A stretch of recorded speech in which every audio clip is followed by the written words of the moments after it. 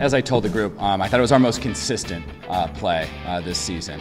I thought we got contributions across the board. I think offensively we were really well distributed, balanced out there.